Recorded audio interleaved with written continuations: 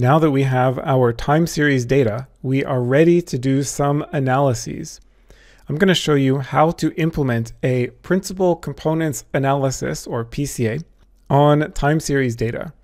PCA is a multivariate dimension reduction method that finds a weighted combination of channels, or in our case, the identified cell bodies, such that the resulting components of this weighted combination maximizes variance.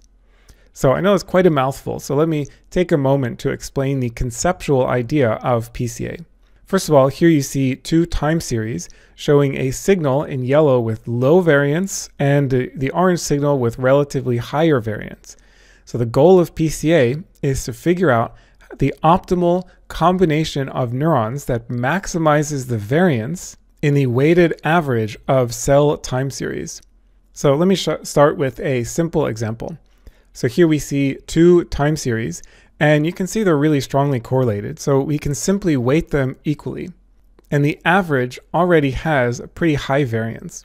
So here you see two other time series that are negatively correlated. So if we were to average them together using the same coefficients that we used here, the result would actually have very low variance. So this is not good. Therefore, in this example, PCA will weight one of these time series negatively. So now the weighted average has high variance. Okay, so that's the idea. The mathematical details of how PCA works is beyond the scope of this course, but it basically involves an eigendecomposition of the data covariance matrix.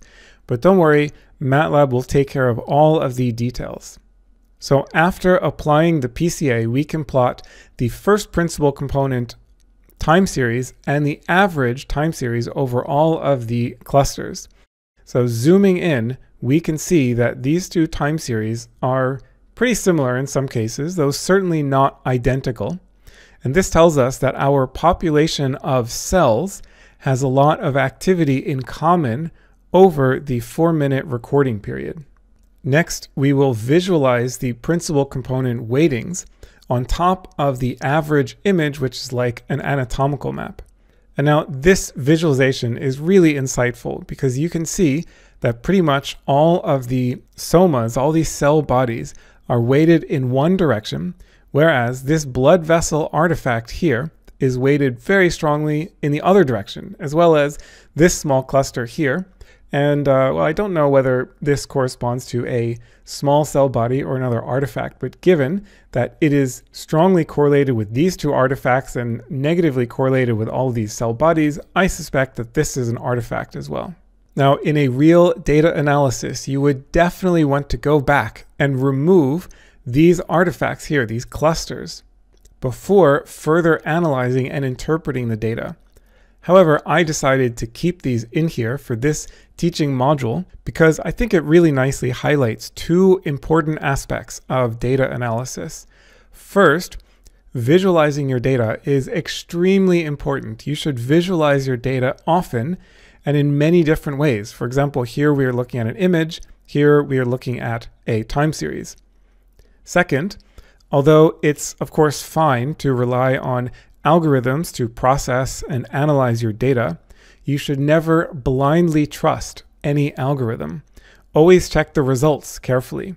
In this case, I think our fairly naive image processing based algorithm worked pretty well most of the time, but you can see it also missed quite a few cell bodies in here that we can see visually. Our algorithm missed these cell bodies. And of course, we have a couple of mislabeled artifacts that were identified as cells. Okay, anyway, now is the time to pause the video, switch to MATLAB, work through the partially completed MATLAB code, and now I'm going to switch to MATLAB and talk you through my solution. Implementing a principal components analysis in MATLAB is quite straightforward. We can use the PCA function here, and we just have to input the data set. Now, the only thing that's important to be mindful of here is that the orientation is in the data are inputted in the correct orientation. That orientation needs to be observations by features. And so in this case, the observations are the different cells, and the features are the different time points. So this is the correct orientation. For example, if we had set up this entire code, if we had run everything slightly differently so that this matrix were time by cells, then we would want to transpose this matrix. Okay, so anyway, this is the correct orientation. The principal components analysis function returns several possible outputs. We are only going to be concerned with the first three, and actually mainly just the first two. That's going to be the time series of all the components and also the principal components weightings for each of the cells. So we can have a look at the sizes here. We see that PCA-TS, so the principal components time series, is 7700 by 78. So that corresponds to 7700 time points by 78 components. Notice that this is a different orientation from the original data. So the data were clusters by time, and the output is time by components. Okay, so the first thing we want to do is make a plot of the first principal component by the average of the activity across all of the clusters. Now, previously, I've been creating figures with multiple lines plotted on top of each other using separate lines, right? So I was doing plot something and then hold on and then plot, time vec and, something else here. That's fine. What I'm going to show you now is how to get multiple lines plotted in the same graph without using hold on. And basically that works by specifying x, y input pairs. So we have x and y, and then we have another pair of x and y inputs, and MATLAB is going to know to plot both of those as separate lines. So the first y input, the first thing that we want to plot is the variable neuron TS filt. But now we don't want to plot all of the time series. We want to plot the average over the entire population of clusters that we've extracted. So we want the mean. And of course, we always need to think about which dimension we want to compute the average over. Now, this is a little bit tricky because previously, in the previous video, we were computing the average over time, which is the second dimension. Here, we actually want to compute the average over all of the clusters, over all the cell bodies. So that is the first dimension. So we're averaging over the first dimension. Now, it turns out that you don't need this because the default is to compute the average over the first dimension. However, sometimes I like to leave this (1) in there anyway. It's a useful reminder to me that I am really intending to average over the first dimension, and not that I just got lazy and forgot to add a second input. Okay, so this is going to give us one line. Then the second line is going to be the principal component time series, so PCA-TS. And now we want the first component and all of the time points. So this is all, 1. Okay, so let's have a look at this. Make sure we get something. So we do, looks nice. It already looks like the figure that I showed in the slides. Okay, and then, just a couple of extra lines just to make this look a little bit nicer, adding a legend, X and Y axis labels. And this line here sets the x-axis limit. You can see there's some extra white space in here, which really annoys me. I really don't like this extra white space. So I'm specifying that the x-axis limits goes from the first time point to the last time point. Okay, and then I turn on the zoom functionality so that I can click and drag and zoom in, and we can have a look at these time courses. And as I mentioned in the video, you see that they look pretty similar, right? You don't have to convince yourself that these are going to be correlated, that the average of all of the clusters is correlated with the largest principal component. Now, we can actually do some additional visualizations. I would like to plot this or inspect this relationship a little bit more. So I'm going to open up a new figure, and I am going to plot, instead of plotting both of these time series as a function of time, I'm going to plot one as a function of the other. So I will write plot mean neuron TS filt by the PCA time series, all time points, and first component. And let's plot these as circles. So now you see the x-axis shows the average of all the clusters we've identified. The y-axis shows the first principal component over that population. And each dot corresponds to a single time point. So it's pretty interesting that these are clearly positively related. There's a correlation, but it's also not really that strong, right? It's not like there's a near one-to-one mapping. So in fact, looking at this visualization, I'm curious to quantify the actual relationship between these two time series. So to do that, I'm going to compute the correlation.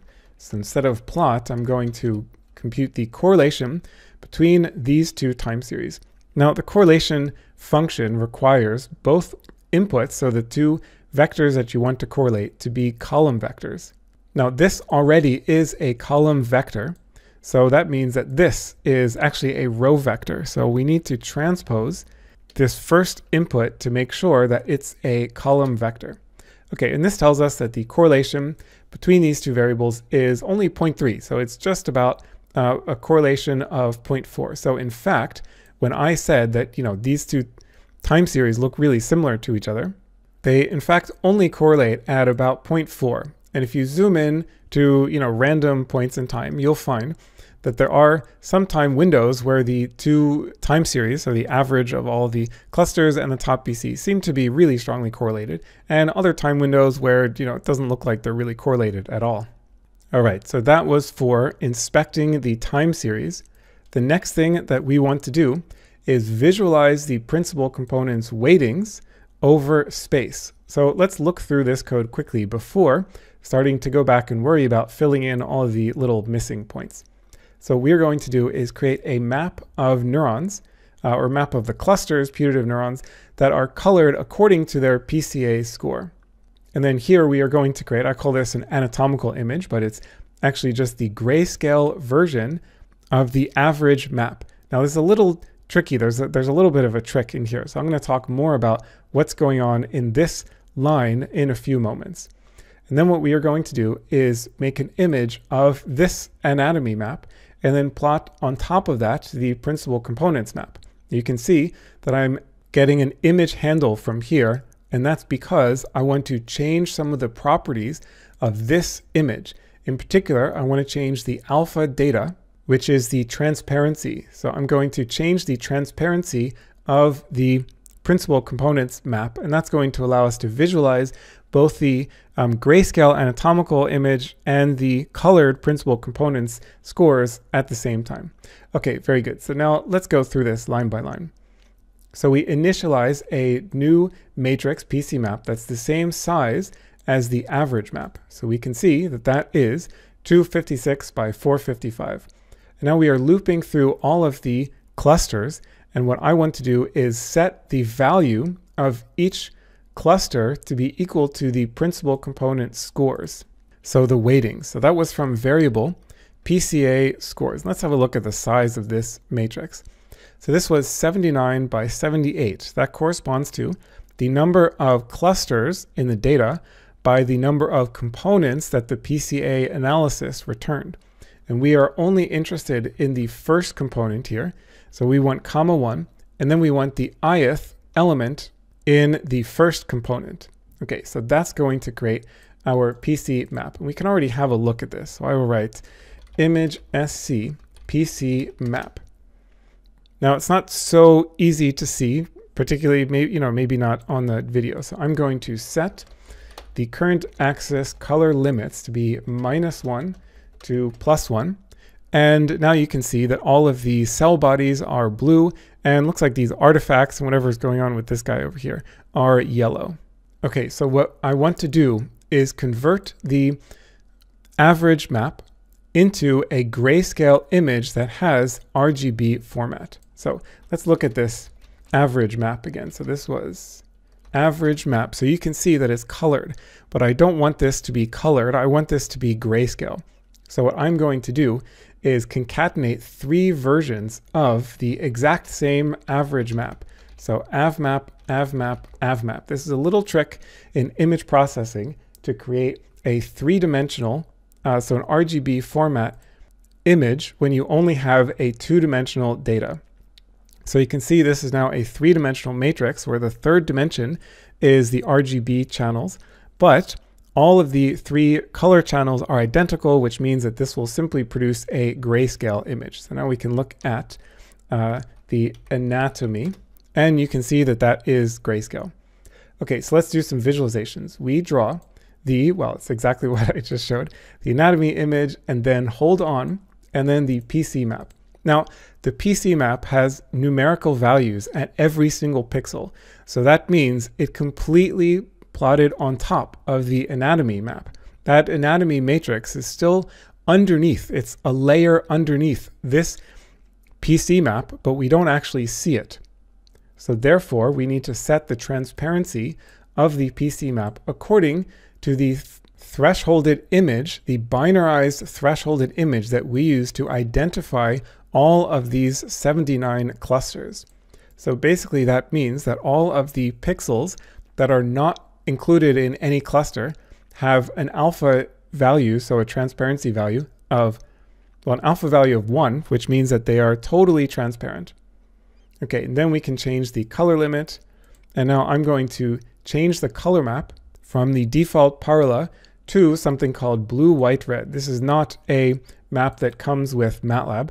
This is a script that comes with the MATLAB files that you have downloaded for this section.